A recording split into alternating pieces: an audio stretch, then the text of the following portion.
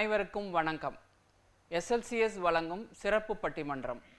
இந்த சிறப்பு பட்டிமன்றத்தின் தலைப்பு ஆண்கள் வீட்டில் ஆதரவாக இருப்பது தாய்க்காகவா அல்லது தாரத்திற்காகவா? தாய்க்காகவே என்ற தலைப்பில் பேச வந்திருக்கும் பேராசிரியர்கள் திருமதி எஸ் பிரியா மேடம் அவர்கள், திரு விவேக் ராம்குமார் அவர்கள். தாரத்திற்காகவே என்று பேச வந்திருக்கும் பேராசிரியர்கள் திருமதி ஜான்சி ராணி அவர்கள், திரு மீனாட்சி சுந்தரம் அவர்கள். அனைவரையும் வருக வருக என்று வரவேற்கிறேன். தாய்க்காகவே என்ற தலைப்பில் பேச வந்திருக்கும் பேராசிரியர் திருமதி பிரியா அவர்களை பேச அழைக்கிறேன்.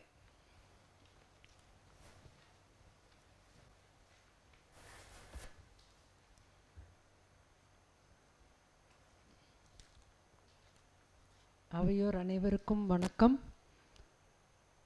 இன்றைய தலைப்பு ஆண்கள் வீட்டில் ஆதரவாக இருப்பது தாய்க்கா தாரத்துக்கா அப்படிங்கிற தலைப்பில் நான் தாய்க்கே அப்படின்னு பேச வந்திருக்கேன்.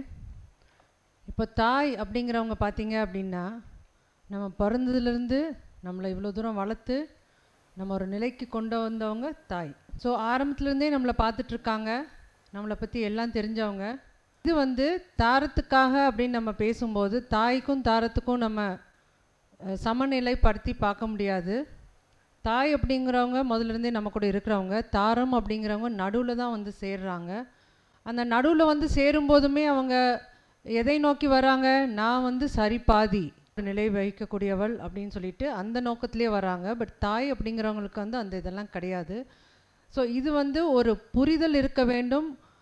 அது மட்டும் இல்லாமல் எப்படி பார்த்துக்கிறாங்க ஒரு தாரம் அந்த அவங்க வீட்டுக்காரங்களை எப்படி பார்த்துக்கிறாங்க, இல்லை ஒரு தாய் அவங்களோட மகனை எப்படி பார்த்துக்கிறாங்க அப்படிங்கிறத பொறுத்து தான் அவங்களோட யாரை பார்த்துக்கிறாங்க அப்படிங்கிறதுல இருக்குது. ஸோ இது ஒரு கதை மூலியமாக நான் சொல்ல விரும்புகிறேன். ஆஹா. ஸோ ஒரு ஊரில் ஒரு அகிலன் அப்படின்னு சொல்லிட்டு ஒருத்தர் இருக்கார். அவர் எப்படிப்பட்டவர்னா, நல்லா அம்மாவால் கொண்டு வரப்பட்டவர், ரொம்ப ஹியூமன் வேல்யூஸ் எல்லாம் தெரிஞ்சவர்.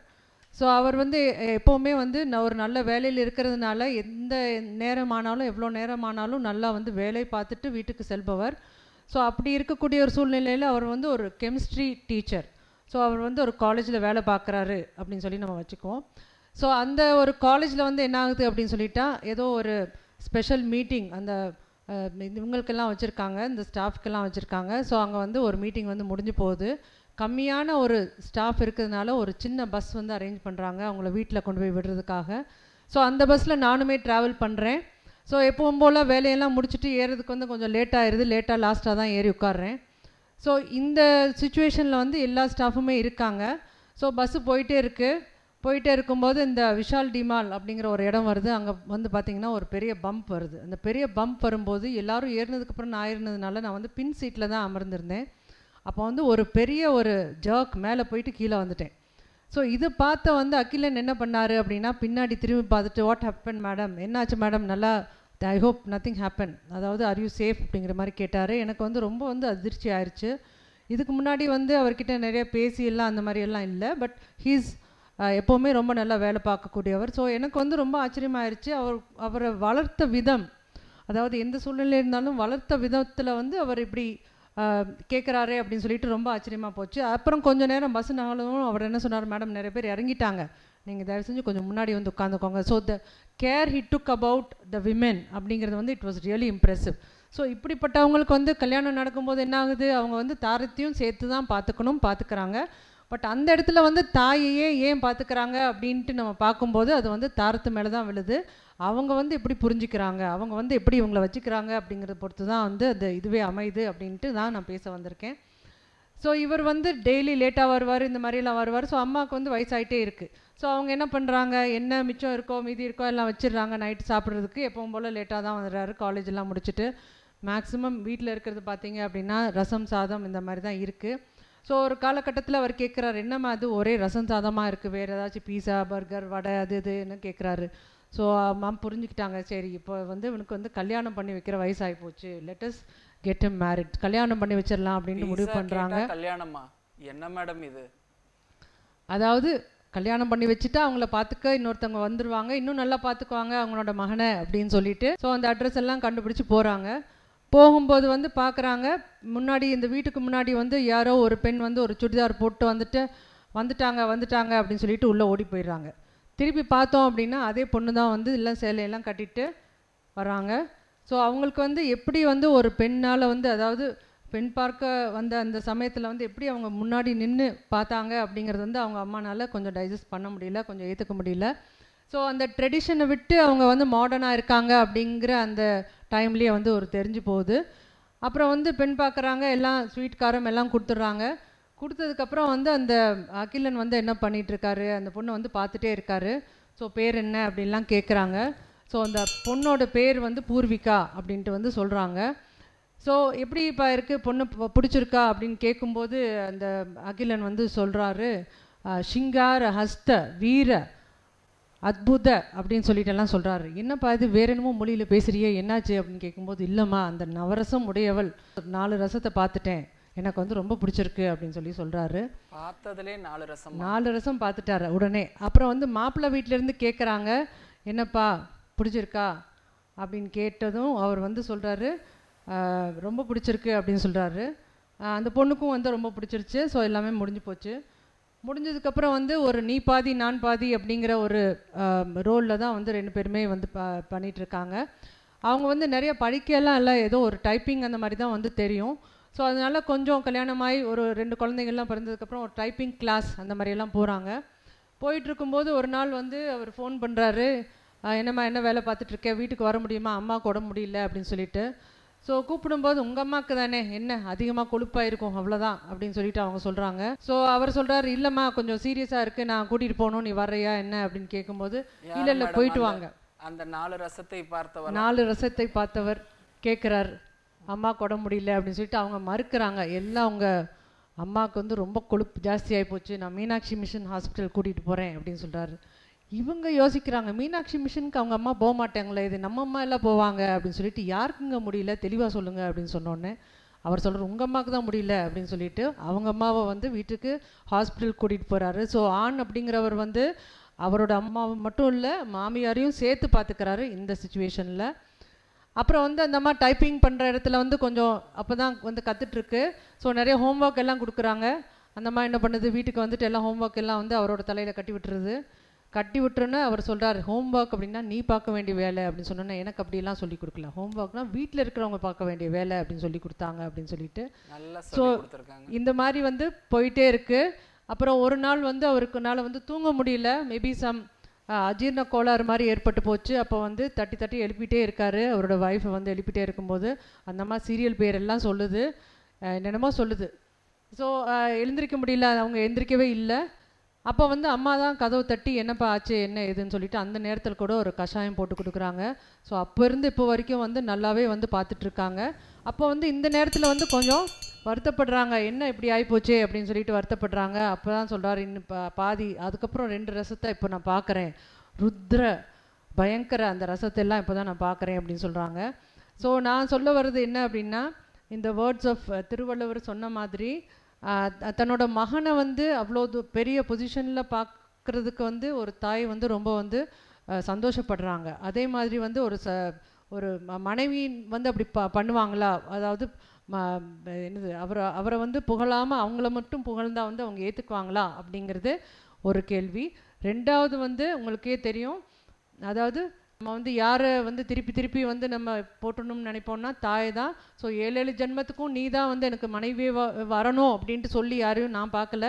ஸோ நடுவர் அவர்கள் மிகவும் அழகான நடுவர் அவர்கள், நடுநிலையில் உட்கார்ந்திருக்கும் நடுவர் அவர்கள் அவங்களோட சொந்த வாழ்க்கையில் இருக்கக்கூடிய எந்த இதுவும் யோசித்து பார்க்காம பொது வாழ்க்கையில் யோசித்து பார்த்து ஒரு முடிவு சொல்லணும்னு நான் கேட்டுக்கிறேன். நன்றி. அருமை அருமை, அருமையான கதை மேடம். இயல்பு வாழ்க்கையில் நடக்கக்கூடிய விஷயங்களை அழகான ஒரு கதையில் எடுத்து சொல்லிட்டாங்க பிரியா மேடம். இன்னும் நிறைய தெரிஞ்சுக்க வேண்டியது இருக்குது. ஒரு கதை தான் இன்றைக்கி கேட்டிருக்கோம். இனி அடுத்த கதையை வந்து அடுத்த தலைப்பில் இருக்கக்கூடிய தாரமே அப்படிங்கிற தலைப்பில் பேசுகிறதுக்காக ஜான்சி ராணி மேடத்தை வந்து அழைக்கிறேன்.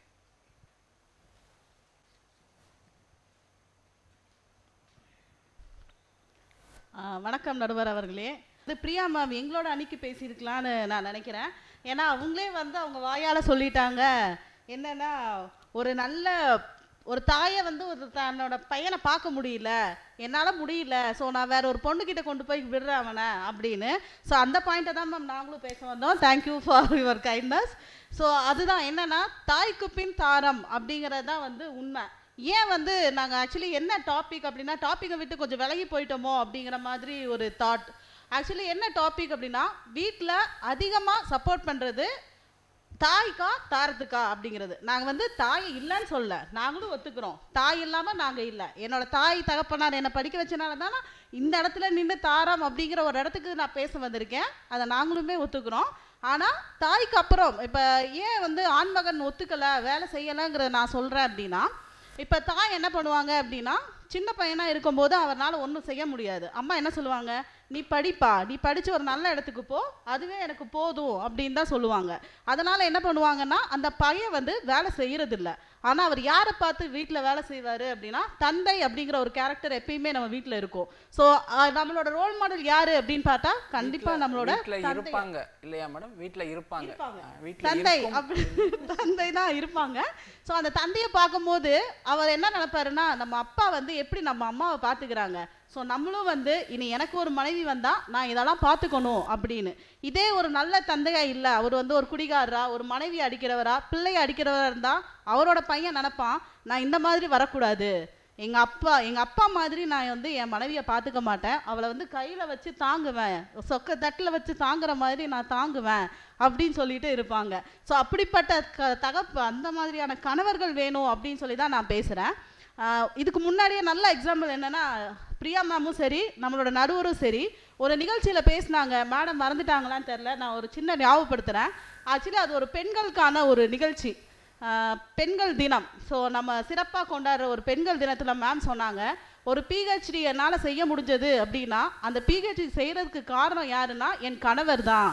அது என் கணவர் தான் என் பின்னாடி நின்று எனக்கு உறுதுணையாக இருந்து அதை செஞ்சாருன்னு. ஸோ எப்படியுமே ஆப்வியஸ்லி மேடம் வந்து கணவருக்கு தான் சப்போர்ட் பண்ணுவாங்க. ஸோ மேடம் வந்து அமர்ந்தோனையே எனக்கு தெரிஞ்சிருச்சு ரிசல்ட் வந்து தாரம் தான் அப்படின்னு வரப்போகிறது கண் கூட தெரிஞ்சிருச்சு. இன்னொன்று டீன் நிறைய நிகழ்ச்சிகள்ல நிறைய பேரை பற்றி பேசியிருக்கோம் மேடம், கணவரை பற்றி மட்டும் இல்லை மேம். எங்களுக்கு எந்த பாயிண்ட் முக்கியமோ அதை மட்டும் தானே மேம் நாங்கள் எடுத்துக்குவோம். அடுத்தது டீன் மேம் எப்படி ஆப்போசிட்டில் போய் உட்கார்ந்தாங்கன்னு தெரில. டெய்லியும் வந்து மார்னிங் வந்து அவங்கள ட்ராப் பண்ணி பிக்கப் பண்ணுறது யாருன்னா அவங்க கணவர் தான்.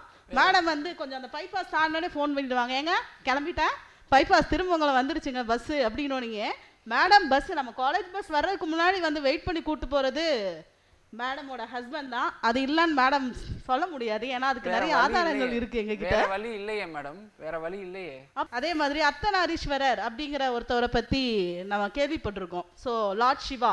ஸோ லார்ட் சிவா பார்த்தீங்க அப்படின்னா ஒரு கடவுளே வந்து என்ன சொல்கிறாரு அப்படின்னா எனக்கான சரிபாதியை என் மனைவிக்கு தர்றேன் அப்படின்னு சொல்கிறாரு. ஸோ அந்த இது பார்த்துருப்பீங்க. ஸோ அதுதான் என்னன்னா கடவுள் நம்ம எல்லாத்துக்கும் வந்து முதலாக நம்ம நினைக்கிறது கடவுள். அப்படிப்பட்ட கடவுளே வந்து ஒரு சரிபாதிய மனைவிக்கான ஒரு இடத்த தரும்போது இந்த ஆண்கள் தர்றாங்க, கண்டிப்பாக தர்றாங்க. ஏன் அப்படின்னா காலையில் 6 மணிக்கு காலேஜ் அப்படின்னும் போது என் பையன் 8 மணிக்கு ஸ்கூலுக்கு போகிறான் அப்படின்னா நான் என்ன தைரியத்தில் இந்த காலேஜுக்கு வர்றேன், என்னோட மாணவர்களை எப்படி நான் கற்பிக்க வர்றேன் அப்படின்னா என் கணவர் வீட்டில் இருக்காரு, அவர் என் பையனை பார்த்துக்குவாரு, என் தந்தை பார்த்துக்குவாரு அப்படிங்கிற ஒரு ஆண்மகனோட சப்போர்ட் இல்லாமல் யாருனாலையும் இங்கே வந்து நிற்க முடியாது. ஸோ நான் ரொம்ப பெருமைப்படுவேன். என்னோட வளர்ச்சிக்கு காரணம் யார் அப்படின்னா என் கணவர் தான். அப்படி ஒரு கணவர் வரணும் அப்படின்னு நான் யாரை பார்த்து கற்றுக்கிட்டேன்னா எங்கள் அப்பாவை பார்த்து தான் கற்றுக்கிட்டேன். வீட்டில் எங்கள் அப்பா எல்லா வேலையும் செய்வார். ஸோ எனக்கும் இப்படி ஒரு கணவர் வேணும் அப்படின்னு ஆசைப்பட்டேன். கடவுள் செய்கிறதுக்கா madam? Yes ma'am. Support ma'am, வேலை செய்கிறதில்ல. சமைக்கிறதெல்லாம் நாங்கள் சமைச்சு வச்சாலும் அதை போட்டு கொடுத்து பக்கத்தில் அரவணைப்பாக பார்க்குறதுக்கு என்னால் முடியல. ஒரு ஒர்க்கிங் உமனாக இந்த காலகட்டத்தில் 2 பேருமே ஒர்க் பண்ணணும் அப்படின்னும் போது அந்த ஆறுதல் சப்போர்ட் அப்படிங்கிறது கண்டிப்பாக வேணும் மேம். ஸோ அது என் வீட் சைட்லேருந்து வேலை செய்கிறதுக்காக அப்படின்னு இல்லை மேம். இப்போ எனக்கு ஒரு பிரச்சனை அப்படின்னா நான் போய் சொல்லுவேன். யார்கிட்ட சொல்கிறது, எங்கே சொன்னாலும் நீ தப்பு பண்ணிட்ட அப்படிங்கிற மாதிரி தான் வரும். ஆனால் என் கணவர்கிட்ட நான் போய் சொன்னேன் அப்படின்னா அவர் வந்து ஒரு சொல்யூஷன் சொல்வார். ஓகே இதை நீங்கள் இப்படி பண்ணாத இப்படி பண்ணு அப்படிங்கிற மாதிரி ஒரு சொல்யூஷன் யார் கொடுப்பா அப்படின்னா என் கணவர் தான் கொடுப்பாரு. எனக்கு ஒரு நல்ல தோழனா, எனக்கு ஒரு நல்ல கணவனா, எனக்கு எப்பயுமே கூட இருக்கிற என் கணவனை தான் நான் வந்து என்னோட முதல் அப்படின்னு சொல்லி நான் எப்பயுமே சொல்ல ஆசைப்படுவேன். அதே மாதிரி டீன் மேம் சொன்னாங்க ஒரு பாட்டு மூலியமாக கூட நம்ம சொல்லலாம். வீடு வரை உறவு, வீதி வரை மனைவி, காடு வரை பிள்ளை, கடைசி வரை யாரோ. இந்த இடத்துல எங்கேயுமே தாய் அப்படிங்கிறவங்க வரலையே, தாய் வந்து முக்கியம், தாய் இல்லை அப்படிங்கிறத நாங்கள் என்றைக்குமே ஒத்துக்க மாட்டோம். பட் அந்த தாய் வந்து தாய்மை அடைகிறதுக்கும் காரணம் ஆண் அப்படிங்கிறத நம்ம யாரும் மறுக்கவும் முடியாது, அதுதான் நியதியும் கூட. ஸோ ஒவ்வொரு இதுலேயுமே சரிபாதியான உறவு யாருக்கு இருக்குது அப்படின்னா கணவர் அப்படிங்கிறவங்களுக்கும் கண்டிப்பாக இருக்குது அப்படிங்கிறத உங்களுக்கு ஞாபகப்படுத்துகிறேன். நம்மளுக்கு எல்லாத்துக்கும் தெரியும் பாரதியார். ஸோ பாரதியார் என்ன சொல்கிறாரு அப்படின்னா, எனக்கு இந்த நாடு ரொம்ப பிடிக்கும் அப்படின்னு சொல்கிறாரு. ஏன் அப்படின்னு அதை ஒரு ரீசன் சொல்கிறாரு.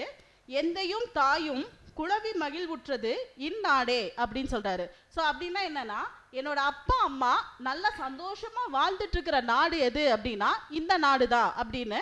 ஸோ இதை நம்ம ஒரு சின்ன எக்ஸாம்பிள் கூட சொல்லலாம். என்ன அப்படின்னா, இப்போ ஃபாரின்லலாம் பார்த்தீங்க அப்படின்னா ஒரு பிடிச்சிருந்தா வாழுவாங்க கொஞ்ச நாளோ, 1 மாதமோ 2 மாதமோ, அதுக்கப்புறம் பிடிக்கல அப்படின்னா கெட் டுகெதர்லாம் அவங்க பிரிஞ்சு போயிடுவாங்க. ஆனால் நம்ம நாட்டில் கணவன் மனைவி இருவருமே வந்து ஒரு மியூச்சுவல் அண்டர்ஸ்டாண்டிங்கில் போகும்போது தான் அந்த குடும்பம் அப்படிங்கிற ஒரு விஷயம் நல்லா இருக்குது.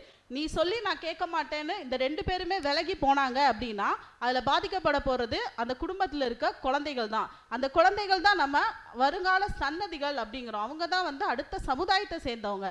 ஸோ அப்படி ஒரு சமுதாயம் நல்லா இருக்கணும் அப்படின்னா ஆண் பெண் 2 பேருமே வந்து ஒத்துழைத்து வாழ்ந்தால் மட்டும்தான் நல்லா இருக்க முடியும். நன்றி. நன்றி மேடம், நன்றி, அருமை. கணவன் வந்து உங்களுக்கு துணையாக இருக்கிறாருங்கிறத பகிரங்கமாக ஒப்புக்கொண்டுட்டீங்க. உண்மையிலே அதுதான் வந்து ஒரு சந்தோஷமான விஷயம். உங்களோட பேச்சில் அருமையாக இருந்துச்சு உங்களோட பேச்சு. அடுத்து தாய்க்காகவே என்று பேச வருகிறார் திரு விவேக் ராம்குமார் அவர்கள்.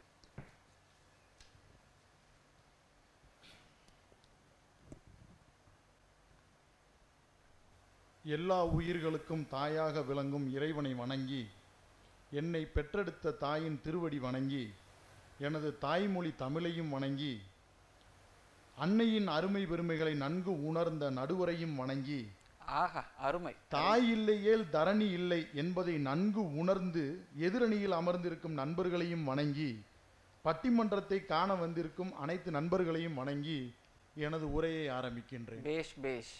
அதாவது நடுவர் அவர்களே, இன்றைய தலைப்பு ஆண்கள் பெரிதும் உதவியாக இருப்பது தாய்க்கே தாரத்திற்கே. ஆனால் இதுக்கு முன்னாடி பேசின ஜான்சி மேடம் வந்து கணவர் கணவர் கணவர்னு கணவரையே பிடிச்சிட்டு சுத்திக்கிட்டு இருந்தாங்க. ஆண்கள் அப்படின்னா கணவர் மட்டும் வீட்டுல இருக்காங்க போறாங்க, கணவர் மட்டும்தான் வீட்டுல இருக்காரு போல இருக்கு. பாவம் நடுவர் அவர்களே. ஆனால் ஆண்கள் அப்படின்னு காமனா எடுத்துக்கிட்டோம் அப்படின்னா வீட்டுல அண்ணன் தம்பி கணவர் அப்பா தாத்தா எல்லாத்தையுமே அந்த ஆண்கள் வரிசையில் சேர்த்துக்கலாம். மேம்க்கு அந்த மாதிரி கூட பிறந்தவங்க யாரும் இல்லைன்னு நினைக்கிறேன். மேம் ஒரு நாள் எங்கள் வீட்டுக்கு வேணால் வந்து பார்த்துட்டு போங்க. உறவுகள்னால் என்ன என்றதை நான் சொல்லுவேன். அப்படிதான், ஃபைன். அனைத்து உயிர்களின் இருப்பிடம் தாய், இதை யாராலையும் மறுக்க முடியாது. ஏன் அப்படின்னா ஒரு சிசுவுக்கு இந்த உலகத்தில் உயிர் கொடுக்கறது அன்னையால் மட்டும்தான் முடியும். ஜான்சி மேம் சொன்னாங்க, அன்னை மட்டும் தனியாக வந்து குழந்தையை பெற்றெடுக்க முடியாது, அது கணவனோட ஒத்துழைப்பும் வேணும் அப்படின்ற மாதிரி சொன்னாங்க. அது உண்மைதான். ஆனால் 9 மாதங்கள் தன் குழந்தைக்கு வகுத்தில் என்ன உணவு வேணும், எதை சாப்பிட்டா குழந்தை ஆரோக்கியமாக வளருன்ற எண்ணத்தை வந்து உருவாக்குறது யார் அப்படின்னா அன்னை தான். அப்படிப்பட்ட அன்னைக்கு உதவியாக இருக்கிறது தான் இன்றைய ஆண்களின் முக்கியமான பங்காக இருக்குது. அது அந்த ஜான்சி மேம்க்கு தெரியலை. அதை நீங்கள் கொஞ்சம் புரிஞ்சுக்கோங்க மேம். ஒரு சின்ன பாட்டு ஒன்று உங்களுக்கு சொல்லலான் இருக்கேன். தாயிற் சிறந்த கோவிலும் இல்லை, தந்தை சொல் மிக்க மந்திரம் இல்லை. இதை 3வது லைனை நல்லா நீங்கள் கவனித்து பாருங்கள் நடுவர் அவர்களே. 1000 உறவில் பெருமைகள் இல்லை, அன்னை தந்தையே அன்பின் எல்லை. நீங்கள் சொன்ன அந்த 1000 உறவுல கணவர் மாமா மச்சினே சித்தி சித்தப்பா எல்லாரும் வந்துடுவாங்க. எல்லாத்தையும் என்ன சொல்கிறாங்க, அந்த உறவுகள்லாம் பெருமை இல்லை, அன்னைக்கு மட்டும்தான் டாப் ப்ரியாரிட்டி கொடுத்துருக்காங்க இந்த உலகத்தில். அதை நீங்கள் புரிந்து கொள்ள வேண்டும் நடுவர் அவர்களே. இன்னொரு சின்ன ஒரு சாங்கு ஒரு கவிஞர் எழுதியிருக்காரு. ஆசைப்பட்ட எல்லாத்தையும் காசு இருந்தா வாங்கலாம், அம்மாவை வாங்க முடியுமா? இந்த படத்தை நீங்கள் பார்த்துருப்பீங்கன்னு நினச்சிருக்கேன்.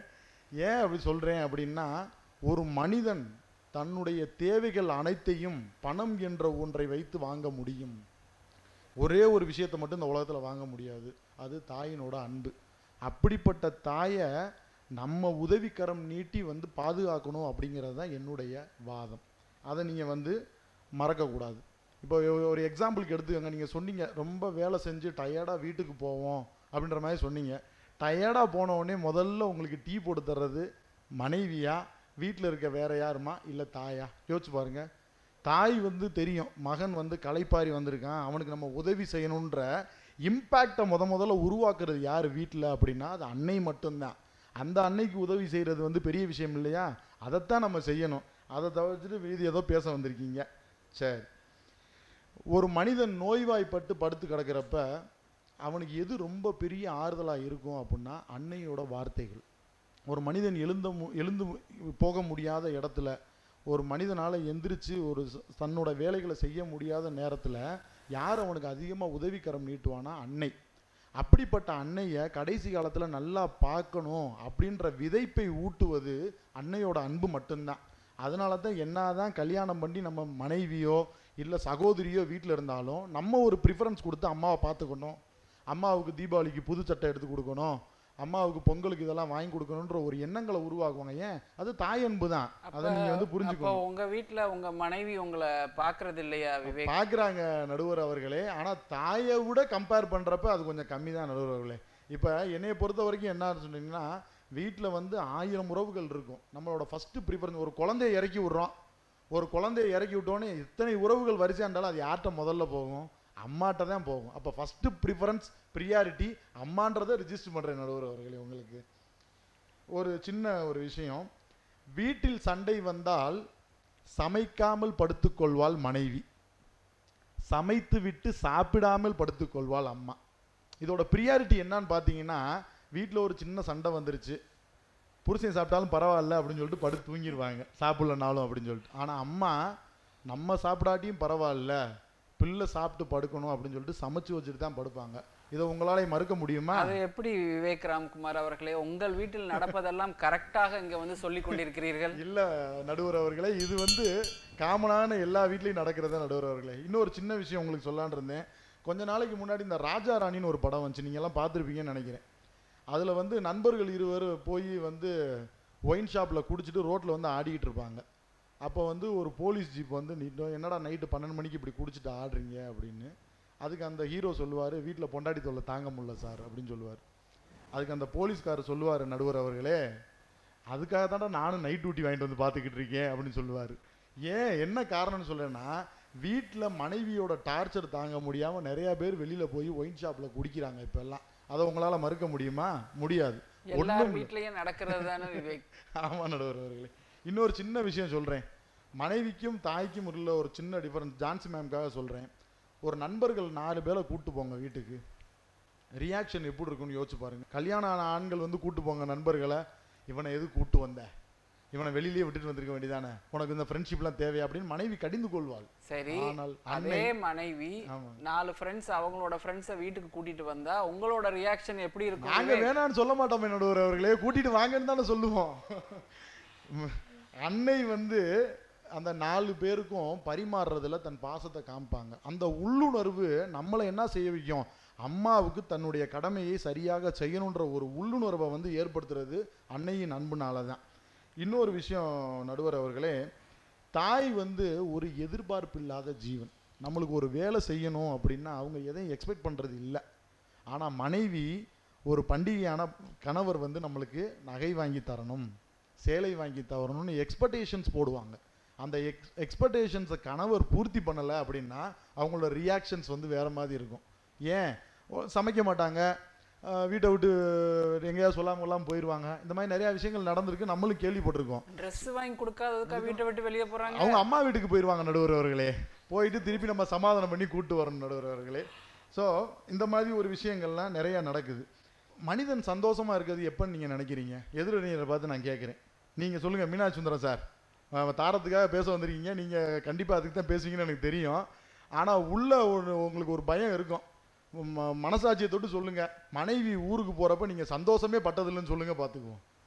மனைவி ஊருக்கு கிளம்புறா அப்படின்னு சொல்லிட்டா மனிதன் அவ்வளவு ஆனந்தப்படுறான். நான் சொல்றது கல்யாண ஆண்களுக்கு மட்டும்தான், கல்யாணம் ஆகாத ஆண்களுக்கு இல்லை. மீனாட்சி சுந்தரம் சார் வீட்டில் மனைவி தான் சமைக்கிறாங்க, அதனால மனைவி வீட்டுக்கு போயிட்டா வெளியில போயிட்டாங்கன்னா சமைக்கிறது அவராயிருவார்ல. நீங்க நல்லா பார்த்துருக்க மாட்டீங்க நடுவர் அவர்களே, நீங்க வீட்டுக்குள்ள நல்லா போய் பாருங்க, சார் தான் சமைச்சுக்கிட்டு இருந்திருப்பாரு, நீங்க தப்பா பார்த்துட்டு வந்து சொல்றீங்கன்னு நினைக்கிறேன்.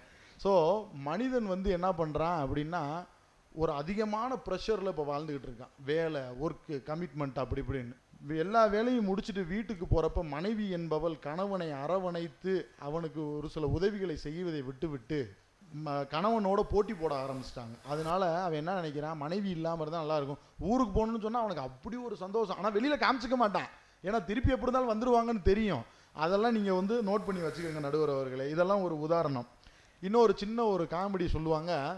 இந்த ராயல் என்ஃபீல்டு பைக் ஒருத்தன் வாங்கியிருக்கான் முதல்ல ஒய்ஃப்கிட்ட காமிக்கிறதுக்காக. ஒய்ஃபு பின்னாடி உட்காந்து அப்படி சந்தோஷமாக பேசிட்டு வந்திருக்கு கல்யாணம் ஆன புதுசில்.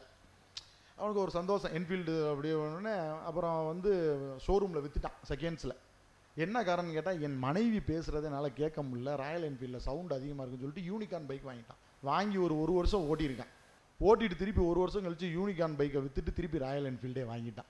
அவனுக்கு அப்போ தான் தெரிஞ்சிருக்கு. ஒரு வருடம் கழித்து தான் தெரிந்திருக்கிறது வண்டியில் கூட்டு போகிறப்ப மனைவி வந்து எவ்வளவு பிரச்சனை பண்ணுறா என்னன்றது. இதுக்கு நம்ம ராயல் என்ஃபீல்டே வாங்கிடலாம்னு சொல்லிட்டு திருப்பி வாங்கிட்டான். அந்த இன்டென்ஸ் ஏன் வருது அப்படின்னா, மனைவி என்பவள் கணவனோடு சண்டையிடுகிறவள் என்ற வாதத்தை நான் முன்வைக்கிறேன் நடுவர் அவர்களே. கொஞ்ச நாளைக்கு முன்னாடி சுப்ரீம் கோர்ட்டில் ஒரு ரூல் போட்டாங்க. கணவன் வண்டி ஓட்டிட்டு போகிறப்ப பின்னாடி இருக்க மனைவியும் கண்டிப்பாக ஹெல்மெட் போடணும் அப்படின்னு. நான் கூட சரி எல்லாம் ஹெல்மெட் வாங்குறதுக்கு வருத்தப்படுவாங்க அப்படின்னு நினச்சேன். கடையில் போய் பார்த்தா நடுவர் அவர்களே எல்லாம் 2 ஹெல்மெட் சந்தோஷமாக வாங்கிட்டு போகிறேன். ஏன் ஹெல்மெட் போட்டால் பேச முடியாது, அவ்வளோதான். அதான் காரணம். ஏன் இது காரணம் என்ன, நான் ரொம்ப நாளாக யோசிச்சு பார்த்தேன். ஏன் இவ்வளோ ரொம்ப சேஃப்டி அவேர்னஸ் ரொம்ப அதிகமாயிருச்சோ அப்படின்னு கூட நினச்சேன். பின்னாடி பைக்கில் உட்காந்து தொணன்னு பேசி கணவனை டென்ஷன் பண்ணுறதுனால ஹெல்மெட் போட்டு வந்தால் பேசாமல் இருப்பாங்கன்னு சொல்லிட்டு கணவன் சிந்திச்சு வாங்கி கொடுக்குறான். ஸோ அது மனைவியோட ப்ரெஷர் இவ்வளோ தூரம் இருக்கிறதுனால தான் கணவன் அந்த மாதிரி செயல்படுறான். மேம் சொன்னாங்க, ஜான்சி மேம் வந்து தாய்க்கு பின் தாரம் அப்படின்னு சொன்னாங்க. அதை நாங்கள் ஒத்துக்குறோம். ஆனால் தாய் கொடுக்குற அன்பை எக்காரணம் கொண்டும் ஒரு தாரத்தால் கொடுக்கவே முடியாது. அதை நீங்கள் உணர்ந்துக்கிறணும். பெண்கள் தினத்தன்னைக்கு நம்ம நடுவர் அவர்கள் வந்து கணவர் தான் நான் பிஹெச்டி படிக்கிறதுக்கெலாம் ஹெல்ப் பண்ணார் அப்படின்ற மாதிரி சொன்னாங்க. கணவரோட இன்டென்ஸ் மட்டும் இருந்திருக்காதுன்னு நான் நினைக்கிறேன் நடுவர்களே. ஏன் அப்படின்னா, உங்கள் தகப்பனார் உங்கள் தாயாரை நான் பார்த்துருக்கேன். தாயாரோட இன்டென்ஸ் வந்து கண்டிப்பாக இருந்திருக்காது. இல்லை, கணவர் உதவி பண்ணியிருப்பார், இல்லைன்னு சொல்லலை. ஆனால் தாயாரோட சப்போர்ட் இல்லாமல் நீங்கள் படிச்சிருக்கவே முடியாதுன்றது தான் என்னுடைய வாதம். ஜான்சி மேம் வந்து இன்னொரு விஷயம் சொன்னாங்க. கணவர் கணவர் கணவர் கணவர் உறவுகளே இல்லைன்ற மாதிரி பேசினாங்க. I think you are the test tube baby அப்படின்னு நினைக்கிறேன் நான். தாய் இல்லாமல் யாராலையும் வர முடியாது. ஒரு கோழி குஞ்சு கூட தன்னோட தாயோட அரவணைப்பில் தான் நல்ல ரெக்க முளைக்கிற வரைக்கும் வாழும். அது தன்னோட குட்டிகளுக்கு வந்து சொல்லி கொடுக்கும், இதான் நல்லது கெட்டதுன்னு சொல்லிட்டு. அதே தான் மனித இனமும் என்ன பண்ணுறாங்க, தன்னோட தாயோட அரவணைப்பில் வாழ்ந்து முடித்த பின்னாடி, நல்ல நிலைமைக்கு வந்த பின்னாடி தன் தாயை காப்பாற்றணும், தாய்க்கு உதவி செய்கின்ற இன்டென்ஸ் தான் இந்த காலத்து ஆண்களுக்கு அதிகமாக இருக்கிறது என்று சொல்லி வாய்ப்பளித்த அனைவருக்கும் நன்றி கூடி விடைபெறுகிறேன். நன்றி, வணக்கம். நல்ல முறையில் தாயை பற்றி எடுத்துரைத்தீர்கள். உண்மையிலே வந்து கேட்குறதுக்கு அவ்வளோ அருமையாக இருந்துச்சு. ஒரு சின்ன சின்ன விஷயங்கள் எல்லாம் நமக்கு ஞாபகம் வர்ற அளவுக்கு நிறைய விஷயங்கள் விவேக் ராம்குமார் சார் பேசிட்டு போயிட்டாரு. இதை இனி எப்படி கவுண்டர் கொடுத்து அவங்களோட இடத்த தக்க வச்சுக்க போகிறாங்கன்றது தெரியல. அதுக்குன்னு ஒருத்தர் வந்திருக்கிறாரு, மீனாட்சி சுந்தரம் அப்படின்னு ஒரு பேர் கொண்டவர் ஒருத்தர் வந்திருக்கிறாரு. அவரை அழைக்கிறேன் இப்பொழுது.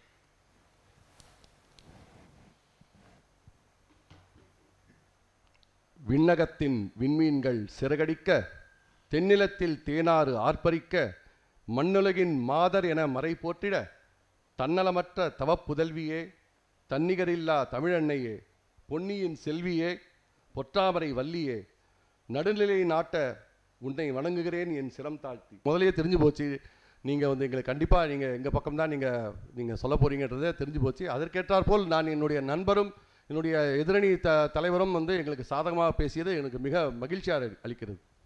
இப்போது வந்து நிறைய விஷயங்கள் பேசினாங்க, நான் மறுக்கலை. தாய் சொல்லப்போனால் தாய் என்றது யாராலையும் நம்ம ரீப்ளேஸ் பண்ண முடியாது, கண்டிப்பாக அதில் வந்து தாய் அப்படின்னு இருக்கு. ஆனால் எதிரணிக்கு நான் முதல்ல ஒரு நினைவுபடுத்த விரும்புகிறேன். இன்றைய தலைப்பு ஆண்மகன் யாருக்கு உதவி செய்கிறார்கள், தாய்க்கா தாரத்திற்கா? ஆனால் விவேக் சார் என்னன்னு தெரியல, தலைப்பை மாற்றி படிச்சிட்டான்னு நினைக்கிறேன்.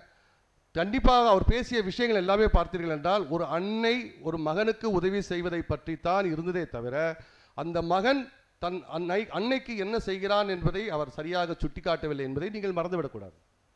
ஏன்னா அது ஒரு முக்கியமான விஷயம் சொல்கிறாங்க. இப்போ நீங்கள் சொல்ல மாதிரி வந்து நீங்கள் இப்போ இந்த தலைப்பில் படி பார்த்தோம்னா எப்படி இருக்கணும்னா, ஒரு ஆண் மகன் என்பது நீங்கள் சொல்கிற மாதிரி வந்து ஒரு பேச்சுலரை பற்றி பேசக்கூடாது.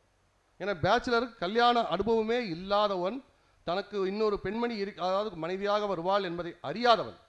அப்படி என்றால் இந்த தலைப்பு எப்படி இருக்க வேண்டுமென்றால், அவனுக்கு அன்னையும் இருக்க வேண்டும், மனைவியும் இருக்க வேண்டும். அப்படிப்பட்ட தலைப்பு உள்ள அவரை பற்றி தான் நான் பேச வேண்டுமே தவிர, எங்கள் வந்து நாங்கள் அவர் சொல்கிற மாதிரி, நம்ம தலைவர் சொல்கிற மாதிரி, விவேக் சார் சொல்கிற மாதிரி வந்து என்னுடைய அம்மா வந்து அப்படி பண்ணாங்க, நான் அப்படி இருந்தேன், தலைமை மடியில் படுத்து வச்சுருந்தேன், இதெல்லாம் வந்து மறுக்க முடியாத உண்மை. நான் இல்லை என்று சொல்லவில்லை. ஆனால் இருந்தாலும் ஒரு மனைவியை பெற்றுக்கொண்ட பின்பு எப்படி இருக்க வேண்டும் என்று சொல்கிறேன். இப்போ வந்து உதாரணமாக சொல்லணும்னா, நம்முடைய மனித வாழ்க்கையை வந்து மொத்தமாக 4 விதமாக பிரிக்கலாம். அதாவது எப்படின்னா, முதல் 6 வயது வரை பார்த்தீங்கன்னா சொல்லதை சொல்லும் கிளிப்பிள்ளை.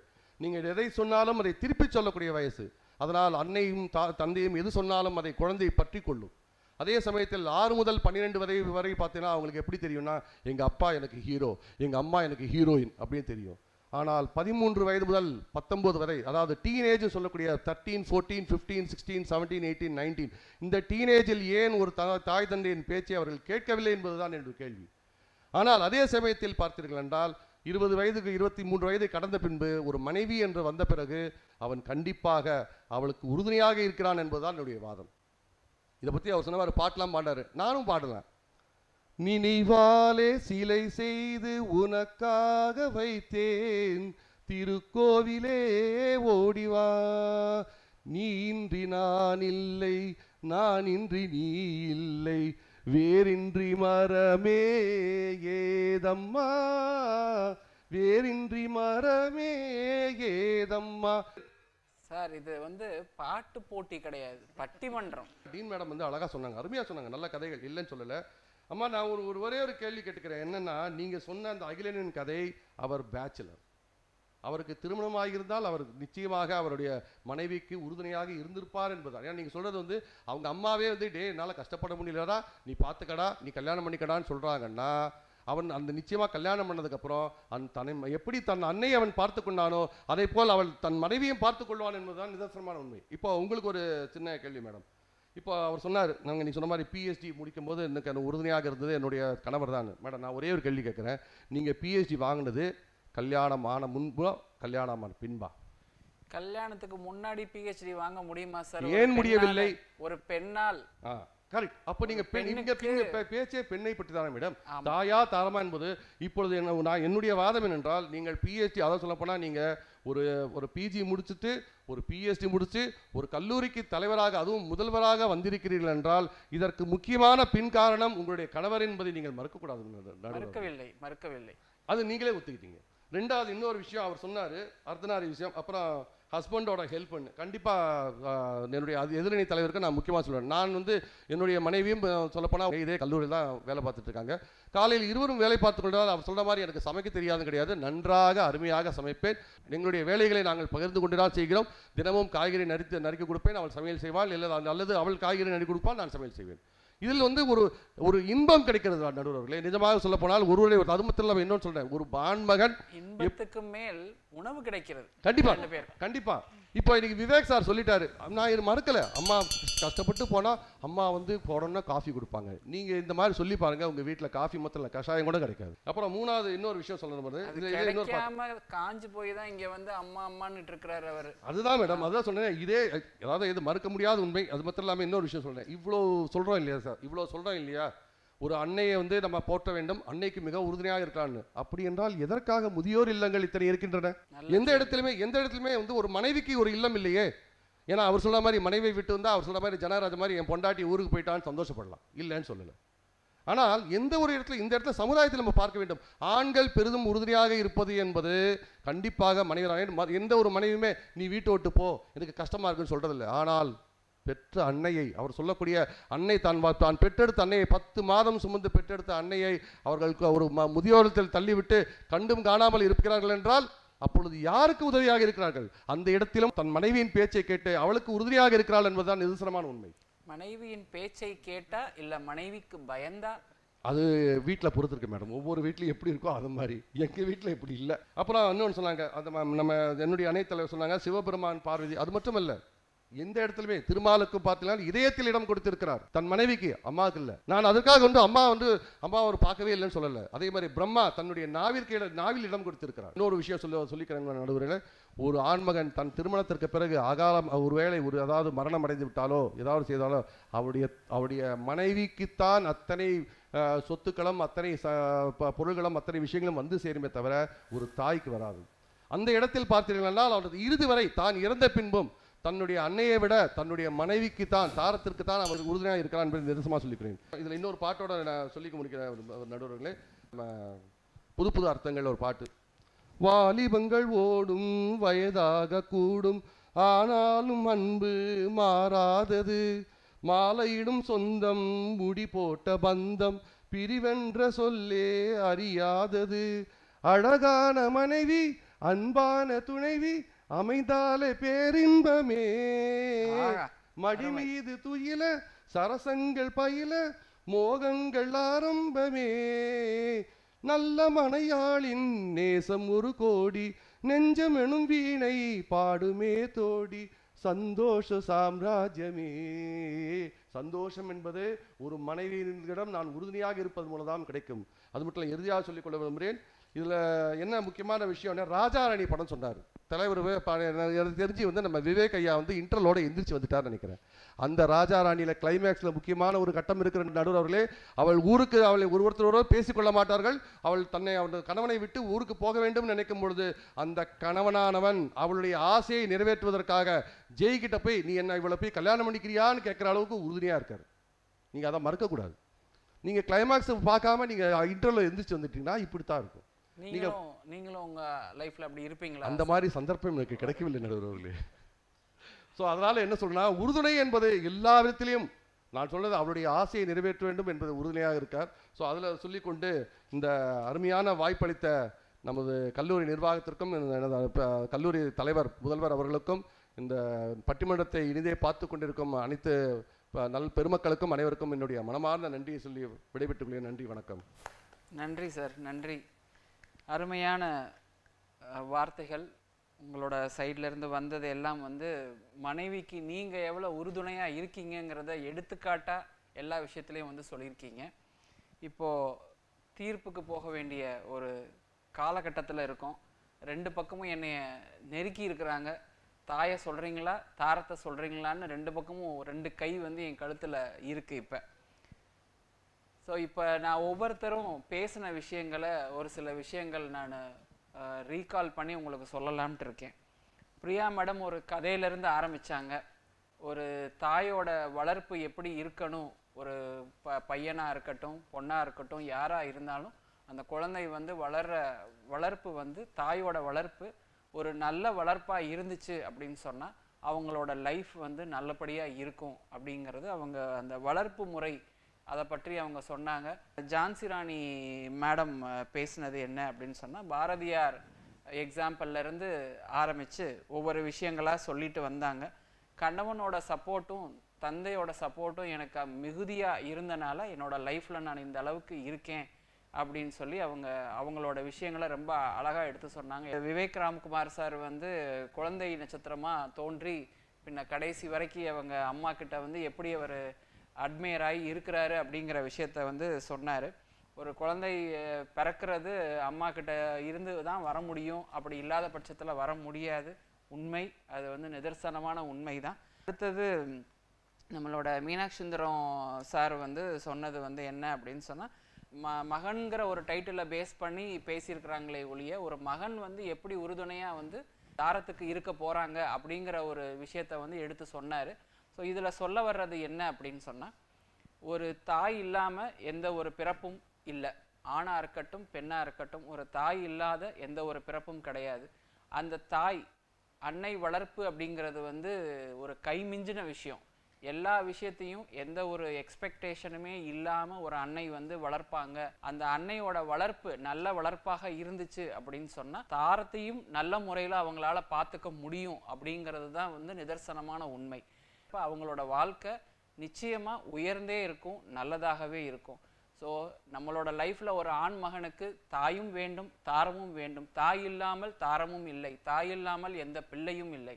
அதனால் இந்த பட்டிமன்றத்தின் ஒரு முடிவு அப்படின்னு சொன்னால், ஒரு ஆண்மகன் உறுதுணையாக இருப்பது தாயிடமும் உறுதுணையாக இருக்க வேண்டும், தாரத்திடமும் உறுதுணையாக இருக்க வேண்டும். 2 பேரையும் கடைசி வரை வாழ்வில் இருந்து வாழ்த்த வேண்டும், போற்ற வேண்டும், வணங்க வேண்டும். இன்னைக்கு ஒரு நல்ல தலைப்பில் பட்டிமன்றத்தை நம்ம பார்த்தோம். மீண்டும் ஒரு நல்ல தலைப்பில் அடுத்த வாரம் உங்களை சந்திக்கும் வரை நன்றி, வணக்கம்.